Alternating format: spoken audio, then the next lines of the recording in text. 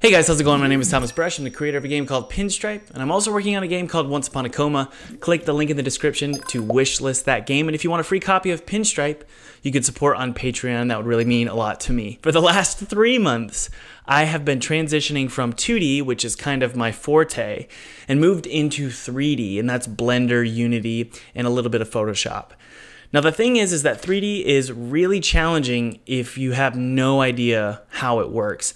But once I figured it out, it kind of clicked, and there were some basic core principles that I want to share with you. So let's jump into Blender to start, and I want to show you how it's done. But first, before we get started, guys, I want to thank this video's sponsor, Skillshare. Thank you so much, Skillshare, for sponsoring this video. Skillshare is an incredible website for you guys to learn about pretty much anything you want to learn about. Specifically, if you want to learn about game design, it's an incredible place. Whether it's audio design for your games, or 2D illustration, or animation, or Unreal, coding, storytelling, marketing, business, management, whatever it is you need to learn about game development, it's on Skillshare. One of my favorite courses is by Rusty Smith, and it just covers Unity basics. The coolest part about this ad read is, hey, get 2 free months of Skillshare by clicking the link in the description. You really can't beat that, guys. Give it a shot, see what happens. I love Skillshare. It's a great way to learn about game development. All right, let's go ahead and get started. I'm gonna do plenty in this tutorial that isn't, perfectly industry standard, but overall, you can see that we can accomplish a lot just with some basic knowledge of Blender. So what we're going to do is delete our headcrab, and we're going to start fresh. What we want to do first is we want to add a mesh, and you're going to want to use a UV sphere because it's made of quads, not tris. And quads are pretty much industry standard. A quad is basically these squares here as opposed to triangles. So our mesh is made up of a bunch of those. Now we can choose down here how many segments we want and how many rings we want. Usually you want your segments to be double your rings so that you get even clean squares or quads. So that looks great. We're just going to hit enter on that 28. What am I doing here? We're going to just let it be. We don't need to click enter. Okay. Let's move our sphere up. And the first thing we want to do, guys, is let's get to front view. So just hit 1 on your numpad. And what we want to do is we want to go into modeling mode. So click this tab here, and this is going to allow us to actually edit the faces and the edges. So we're going to select the vertex selection tool here, and then we're going to press X on the keyboard, and X is, you're going to use it so many times. So I'm going to make sure you guys know that hotkey. So X is going to delete, and we can delete the vertices here. And what that's going to allow us to do is actually what we want to do, go back in time here, this is the wireframe mode. So we're going to select wireframe mode, and we're just going to press X on our keyboard and delete the vertices. And now you can see we have a half sphere. Now this is important because we want to put on mirror mode. So let's go to our modifiers here. It's this little wrench, and we're going to go to the modifiers and turn on mirror.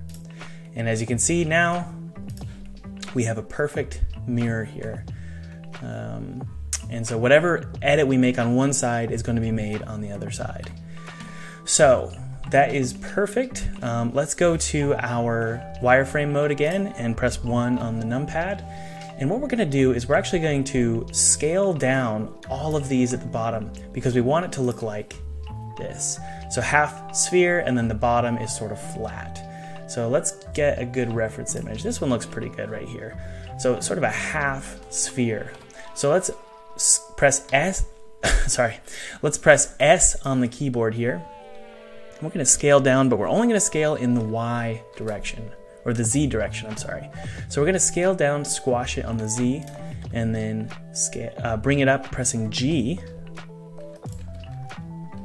There we go, and only along the Z axis, so it moves very smoothly along the vertical. So we can move it up like that, scale it down, and then my favorite part of doing a head crab is if you select one point here, and you click this button here, which is the proportional editing button. If we click that, what it means is that if we move it, it's going to move other stuff around it. And you can see the sphere right here. That sphere you can actually control with your mouse wheel, and it tells you how much proportion of editing is going to occur. So I think something like this looks great, and we want to make sure that we can move it right along the axis here. Now, one way of doing that so that it doesn't cross over into the other side of the mirror is you can just press Z on your keyboard and you're going to move it up. The other way you can do that is go to clipping. Make sure clipping is selected on your modifier, your mirror modifier, and if I try and go over, it's never going to let me go over. So that's one way of doing it. So now we have this sort of mouth that we can use inside of our head crab. So that looks great. Now the last thing I want to do is go to side view mode. And what I want to do is I want to scale down the front portion of his face. So if I select something like this is where his teeth are going to be.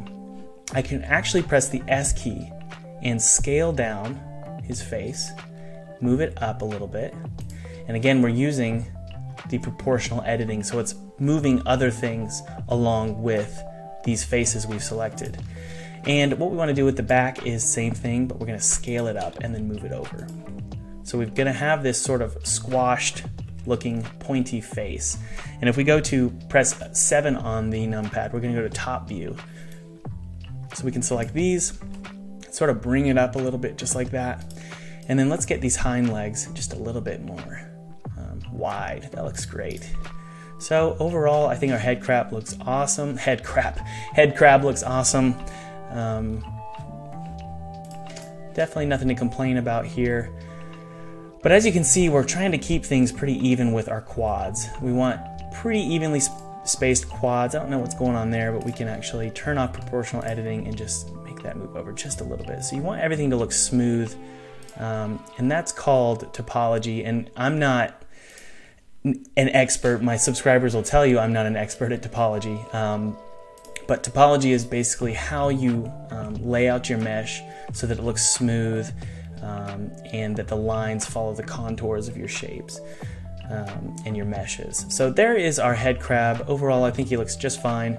The next thing we're going to do is the teeth. Now, the teeth are my favorite part. What we're going to do is we're actually going to take these faces here, and there's, I guess, 6 teeth. So what we're going to do is we're going to take these faces, and what I want to do is actually subdivide these faces here. Edge here, and then go to subdivide. And now what you can see is we have a lot more faces to work with.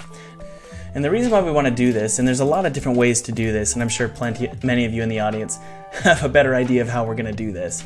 But what I'm going to do is I'm going to select these faces here, and all I'm going to do is I'm going to go to transform to sphere. And what that does is it's slowly going to, as I move my mouse further and further away, it's going to try and create a sphere out of these faces here. And you'll notice that this quad is now a little bit confused, and that's definitely okay. So what we're going to do is press X, delete that face. Don't worry, what we're going to do is just fill in that and this. And I think that's a reasonable use of a quad or a try. So we're going to do the same thing to the rest of these faces here.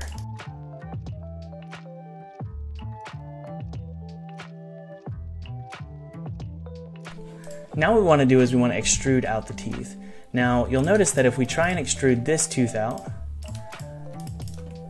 and that tooth, everything actually looks pretty good. But the problem is, let me show you.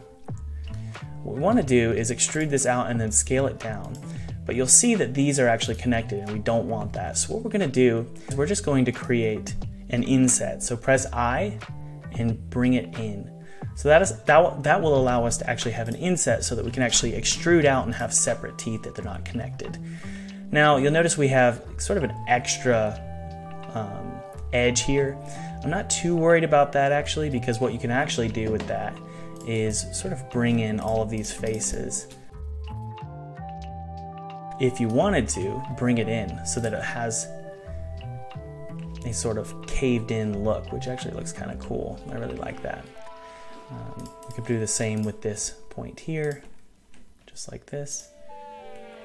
So overall, that looks pretty cool. So let's do the same thing with these teeth here. So we're going to select those. We're going to inset just a little bit. There we go. And then let's actually just move it in already and then extrude down. Same thing for these guys. Press I and then inset it in, or press G and then move it in. and then extrude out. So far, so good. And what I want to do is actually spherize just a little bit more. So let's go to our mesh, transform to sphere, and create a little bit more of a sphere shape. And again, obviously it's not going to be a perfect sphere because we don't have a ton of vertices, but I think overall that looks pretty cool. Sweet. All right, so we have our teeth here, and what I'm going to do is select our faces again, and we can just select them all here. And we can extrude them out one more time. Let's go to our side view here, extrude those out, press G, and then we're going to do something here that is very interesting. We're going to first scale them down, extrude out one more time, press G, there we go. And those are a little bit long here. Let's go back in time. G, scale down, press G, or E one more time, G, scale down. There we go. And what we can do is actually merge all of these vertices together. So you see all of these, we can select them all and go to Alt-M, Alt-M, and merge them there at the center. So it's going to bring all of our lines down together. Very good. So far it looks pretty cool. Now a lot of you are probably wondering, Thomas, why do we want multiple faces or these vertices here? Well, I want them so that I can get a little bit more control over the shape here. And obviously there's a more professional way to do this, but I think overall this is fine for our creature.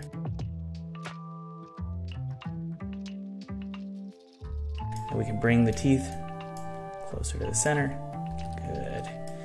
Same with these. Rotate a little bit. Yep, just like that. That looks pretty good here.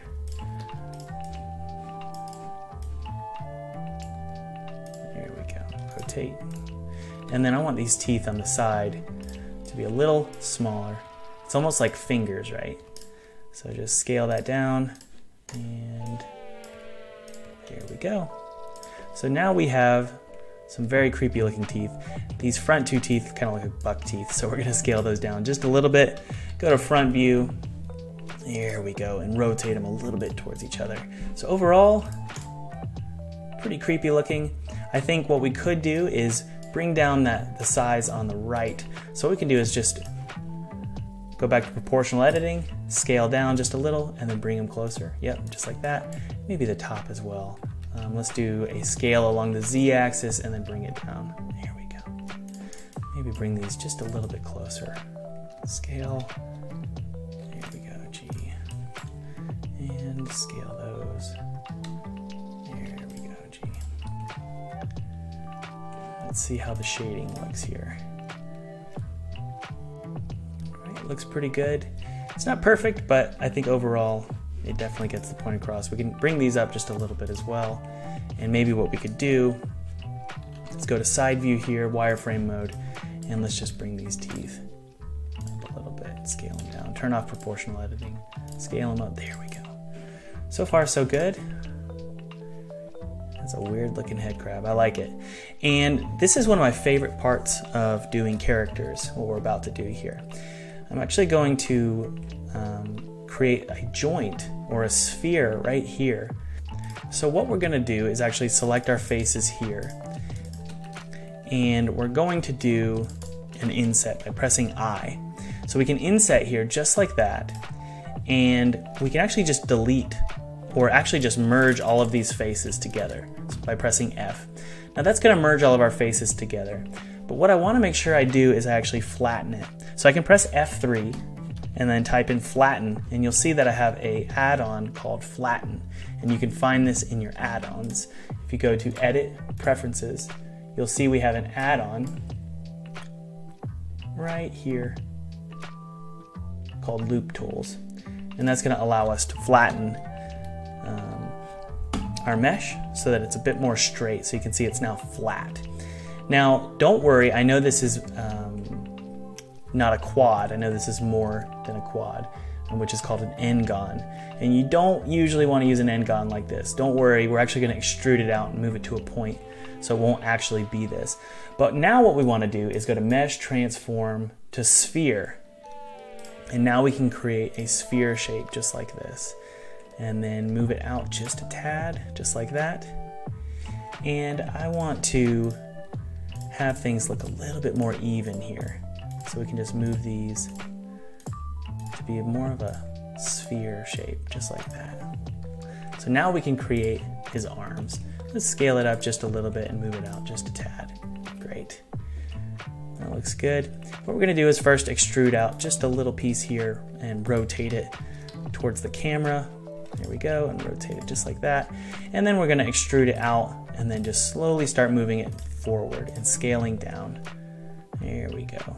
And we'll fix this portion here, it's a little too wide. But overall, if we go to side view mode here, go to rotate, you wanna make sure we're rotating along with these joints.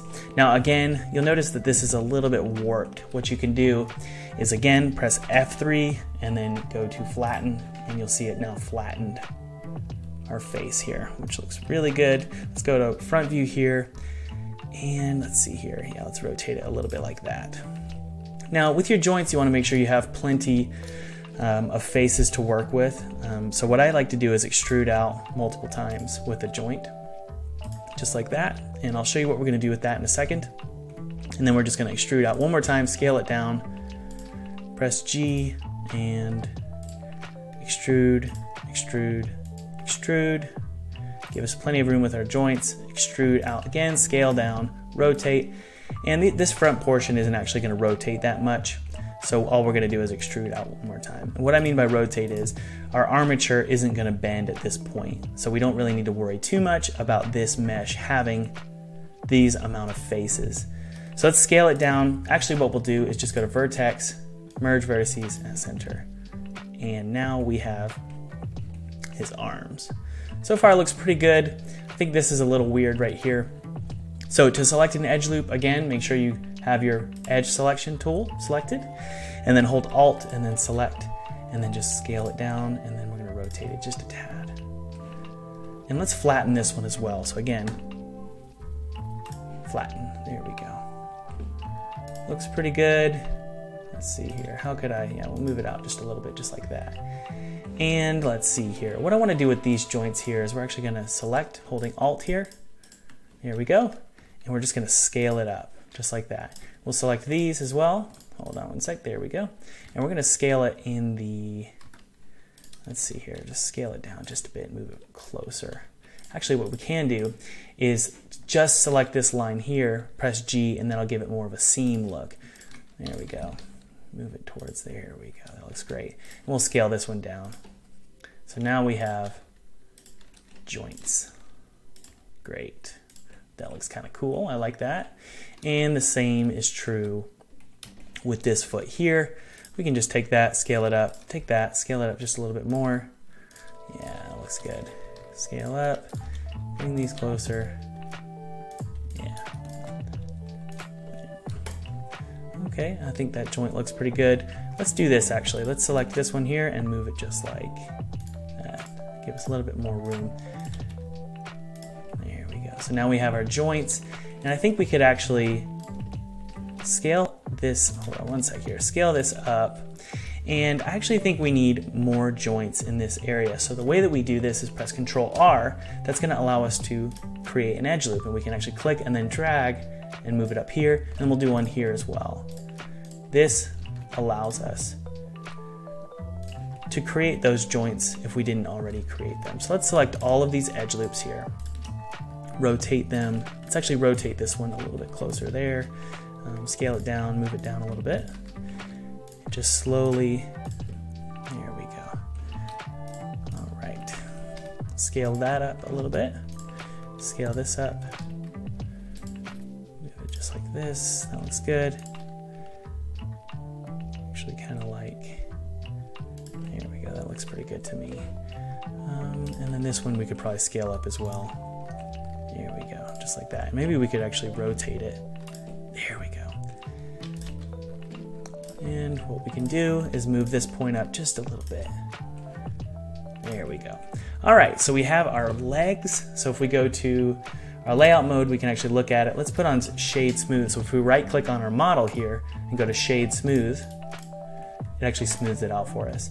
So I love how we've created some creases here on his teeth. That makes the teeth look like they're sort of embedded in his body. So far that looks pretty good. But if we look at our, let's see here, where is our head crab? If we look at our head crab here, he sort of has these creepy looking nubs for feet. This one is a really good model too. So you can see they're just almost just like cylinders coming out of his body. I think we need to actually do it about right here. So let's select all of those. We could probably even get away with doing it like that as well. And what we're gonna do is inset. Here we go, just like that. Fill them all in, and we're gonna flatten. And again, you wouldn't want to do this if you were just filling in this spot, but because we're going to be extruding and then moving it down to a square, we actually don't need to worry too much right now about this being a weird end-gon. So let's just flatten it, and then we're going to extrude it, or press G, bring it out, rotate it out just a tad. There we go. Just like that. And we're going to extrude it down slowly. And we're going to slowly merge the vertices together as well. But let's make it look more like a sphere. So again, we go to Mesh, Transform to Sphere. There we go. And let's try that one more time. There we go. There we go. I like that. Okay, so that bottom portion is a little bit weird. So let's do this. And in fact, guys, I think it'll be a lot easier for my brain for me to just delete that face entirely, because it's definitely looking a little bit weird. But let's try and even out all of these vertices here. Always be thinking about the distance between vertices and the distance between faces and all that good stuff. There we go. You don't want it to be too random, and I'm guilty of that. Just like anybody, I've been very haphazard with my layout of my vertices and the sizes of my faces. So don't worry too much, but it's good to make it look like that. That looks pretty good. And we can definitely bring these down to make it feel a little bit more like it's flesh. There we go. And bring these down as well. Good, that looks pretty good. Okay, so now we have this little nub here. So let's extrude it down one more time, rotate it, and then do like this, scale it. It's looking good, and then we're gonna extrude it like straight down. There we go, press G. And remember guys, you can flatten this. So go to F3, flatten. And now it's a perfectly smooth circle. And we'll just need to rotate it along the Y. Yeah, there we go. And then a little bit along the X, and now it's flat. Square, or square with the ground. And then we're gonna go to scale. And I think that looks pretty decent. What we can do is we can create these little nubs here. So what we can do is Control R, create an edge loop, create another edge loop like that, and scale it up just like that. You could probably move it back just a tad too. Scale it down just a little bit. And we're gonna scale this down and then bring it forward just a tad. Okay. So we have his legs here. Let's select this edge loop and get to front view and actually scale it so that we can't really see it. There we go. And we also want to flatten that as well. There we go. And then flatten this as well. See how there's a little bit of an angle there? I'd like to flatten that. So F3, flatten. There we go. And then F3 again. Remember, F3 is how you search for a command. Okay. Something happened here. I'm not sure what happened there. But overall, I'm not too worried. Okay. So that looks pretty good. We could probably move his legs back. So let's go to wireframe mode, select these points here, and then we can select proportional editing and press G, scale it down. There we go. Let's go to side view here. Actually would like to rotate it a little bit, and then turn off proportional editing and then rotate this back down. There we go. This butt here is a little bit weird, so we're just gonna move that up, rotate it just a tad. Let's do proportional editing for that as well. So turn on proportional editing, G. And with proportional editing, again, if I use the scroll wheel, I can get more specific and tighter. There we go. And just move that in just a tad there. Okay, that looks pretty good. I think these hind legs are a little bit too thick. So let's just scale them in the let's see here, scale him in the Y. There we go, and then scale him in the X. There we go. Okay, cool. So headcrab looks pretty cool. Let's go to our layout mode just so we can look at him. Overall, he looks pretty good. We're going to move those hind legs a little bit more to the back. So let's just do that really quickly here. Proportional editing, just like so. Press S and then scroll wheel up just a tad. There we go. Thicken them up a little bit and take that edge loop and scale that up. There we go. And I feel like we still need to be moving them back just a bit here. There we go. Okay, that looks pretty good. Just rotate around, make sure everything looks good. You could probably make these up just a tad there. Yeah, so you sort of want it the shape to slowly morph into the shape of the limb here. So we're slowly moving around, creating sort of a circle around here. So that looks pretty good. All right. So far so good. It's not perfect, that's a little bit weird, but I think you get the point. Just move that in just a tad. Great. All right. So one final thing I like to show you is if I actually want to create sort of a seam so that it looks like he's got an actual mouth underneath here, or a hole. What we can do is actually select this edge ring here. What we can actually do is press Control B here and create a bevel. And there we go. We could also press Control R and create a edge loop. But I think that looks pretty good. And then what I'm going to do is actually select this entire ring here. And then I'm just going to move it up just like that. See that? In fact, what I want to do is select this one as well. So Alt-click, hold Shift, Alt-click, Alt-click. So we're selecting all of those. And we're going to move them all up, creating a sort of mouth right there. That looks pretty cool. And we don't want to forget about this little piece here as well. So we're just going to move that up. Here we go.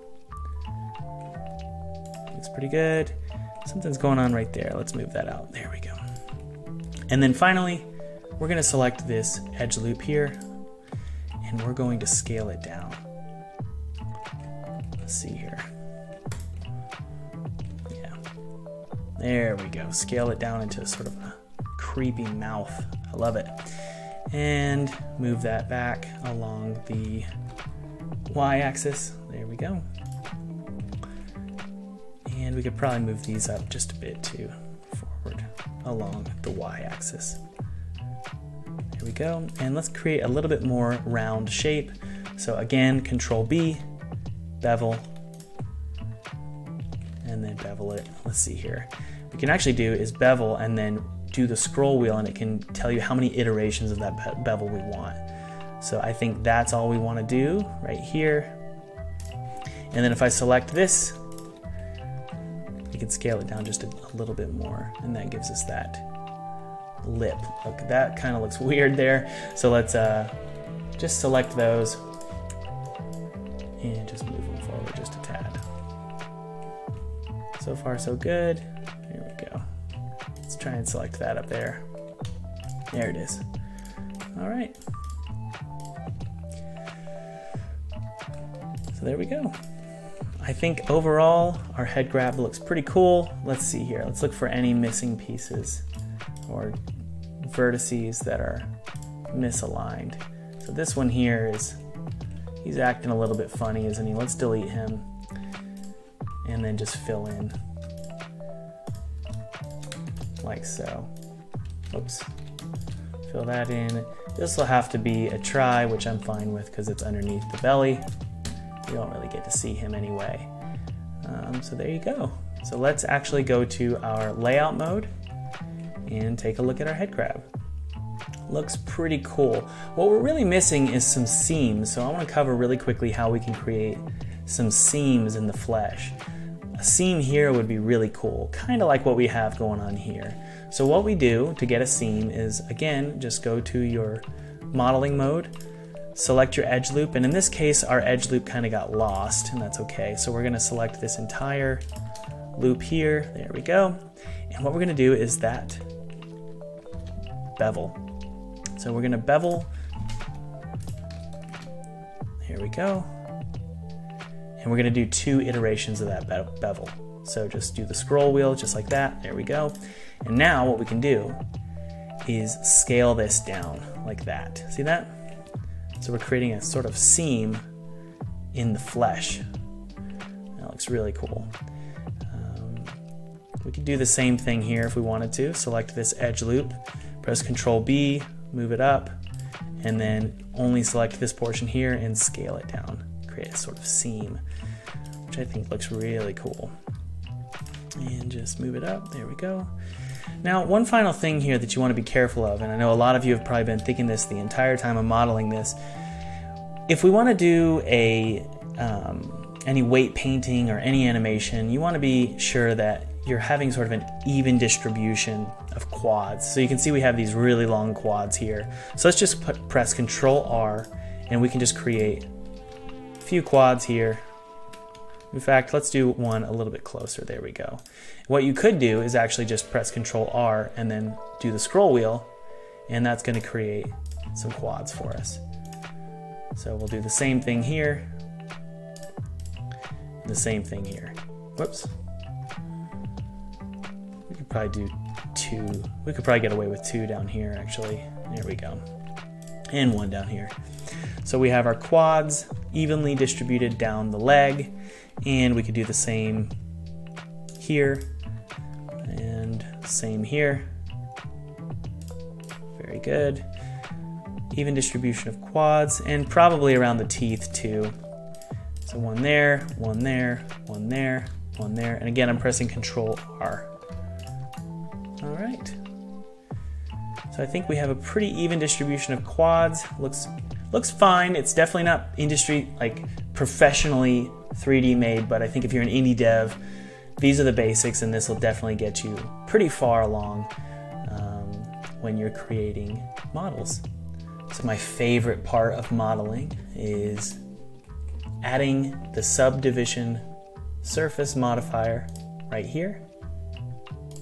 And what that's going to do is figure out where to add additional vertices and really smooth it out. So now it looks, you know, something like from a Pixar movie. It's very smooth, looks great, and I didn't have to do any work. And again, guys, I don't know if I mentioned this before, but you want to start with a pretty low poly count so that you can do things like this at the end. You don't want to start with a high poly count. So overall, he looks like a smooth head crab. We could probably fix this seam here a little bit, but I'm not going to do that in this video. It looks like a spine. That's what it is. That's a little spine. All right, guys, that's our head crab.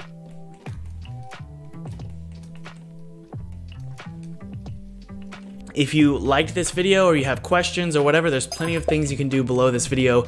Leave a comment, subscribe, all those cool things. And remember, guys, you can support on Patreon if you want and get a free copy of my game Pinstripe. Thanks, guys. Talk to you later. Bye.